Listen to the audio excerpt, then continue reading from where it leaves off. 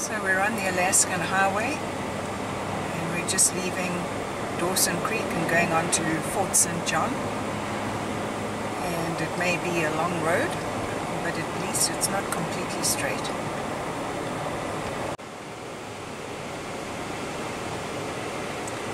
Just approaching Taylor just before we get to Fort St. John,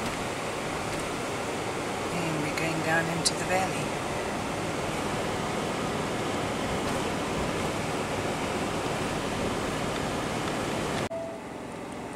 A bridge over the Peace River.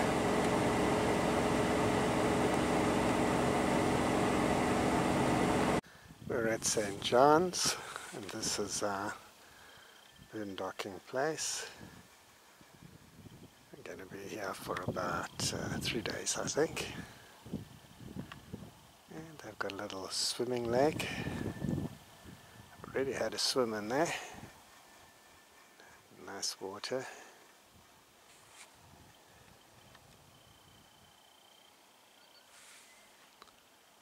And we've got the trailer, truck, and all that is their farm, with horses, I believe, mainly.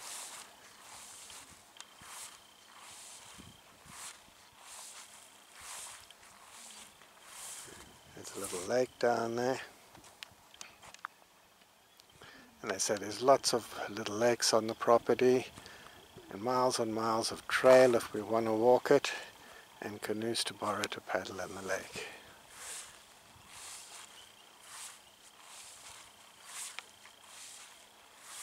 And I think there's a cow.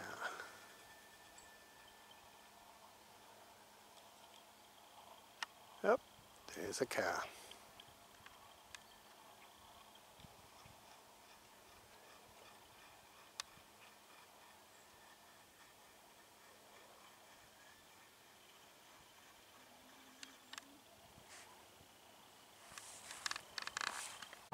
And now we spy the Rockies right in the background again.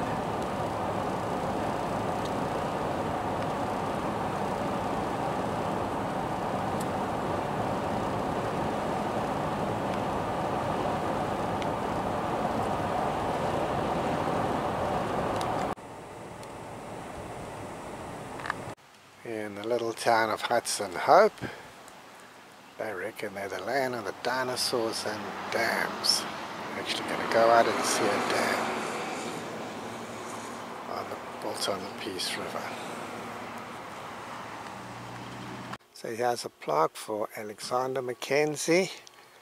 He became the first person, or the first European, to cross the Rockies in continental North America.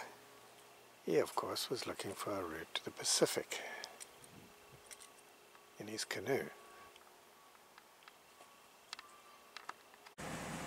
So we've come for our tour of the dam, and Robert will give you more viewing. This is one of the dams on the Peace River in BC, and of course they're building other dams as well. In fact, on the way here, there's a lot of construction and bridges and changing of the road.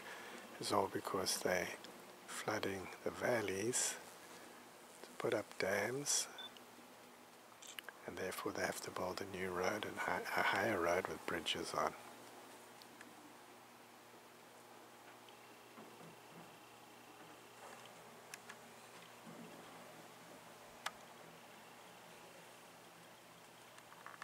The view of the Peace River Valley.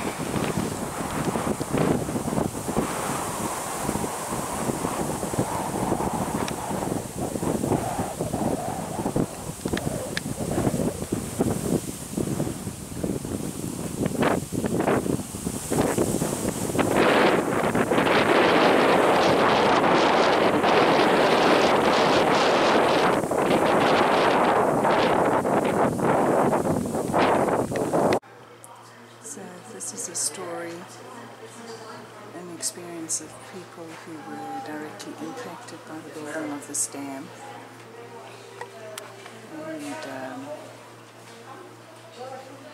And it's not always positive. So there's always two sides to the story.